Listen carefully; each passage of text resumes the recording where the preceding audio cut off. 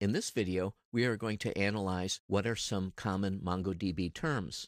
The terms we will look at will include document, field, collection, referencing, embedding, and cursor.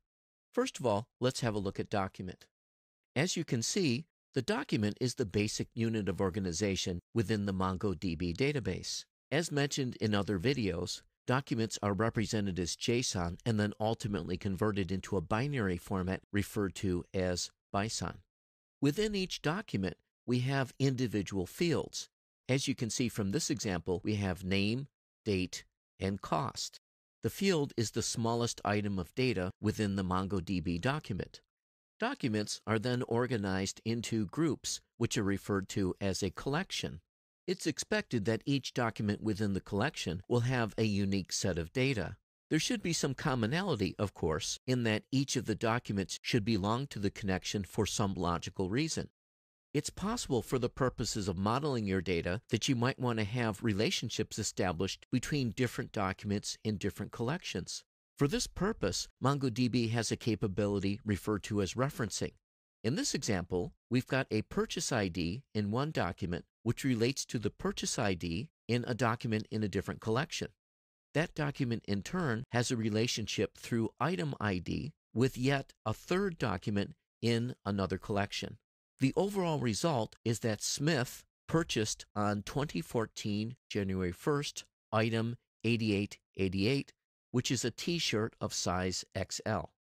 As an alternative to referencing, however, it's quite possible that you might want to bring the data closer to the actual source of the information. In this example, we take one document and embed it in another document. So we have the same idea, Smith, with a purchase date of 2014 January 1st, purchasing a t-shirt of size XL. However, since the information is represented as an embedded document, it's much closer to the original source of the information. There are several advantages and disadvantages to this approach. The advantage is that it's much easier to structure your information if it's embedded. Also, the data, because it's closer to the original source, is easier to search. The disadvantage is that the documents can grow in size. This is referred to as the document growth problem. The final concept we will examine is that of the cursor. In this example, we have a collection upon which a database query has been performed using find. Find returns an object referred to as a cursor. You then iterate through the cursor to produce the final result set. So in this example, we are looking for a city with the designation NY. We can then iterate through the cursor, which will then give us all of the documents where the city designation is NY. Let's now turn to a terminal window and have a look at the result on the MongoDB database itself. First of all, we type in Mongo to access the MongoDB command shell. We then select our database. We can now look at the various collections. Let's now perform a query using find, which will use the cursor to display results. So as you can see, we are looking at a series of documents. Let's now look for one specific document. We will reissue our find command. However, we will add some specific information to find. We are now looking for a city, Bella Vista. We are now looking at a single document. Within the document, you'll notice the various fields: ID, first name, surname, gender, etc. Internally, MongoDB uses the cursor to iterate through the result set and presents the results to us directly on the screen. So in review, what are some common MongoDB terms?